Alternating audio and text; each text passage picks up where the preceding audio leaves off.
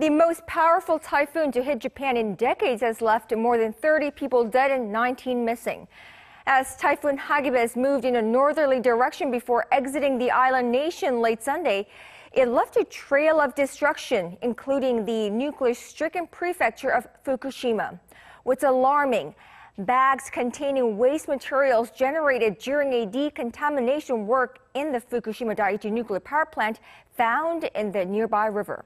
Our Minsun has a top story this morning. The season's 19th typhoon, Hagibis, slammed into Japan over the weekend, causing dozens of casualties and leaving many regions flooded. Hagibis also swept across Fukushima, home to the nuclear plant that melted down following the 2011 earthquake and tsunami. According to Japanese media, the city of Tamura in Fukushima Prefecture said Sunday that an unknown number of bags containing contaminated waste from the plant were lost. Officials say heavy rains carried the bags to the nearby Furumichi River. That river connects to another river and flows into the Pacific Ocean.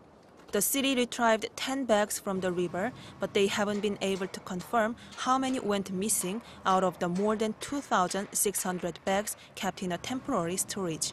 Each bag weighs between 700 kilograms and 1.3 tons. They contain grass and wood collected from areas that were heavily contaminated by radiation.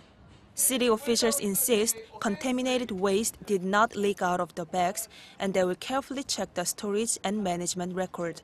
However, this isn't the first time something like this has happened.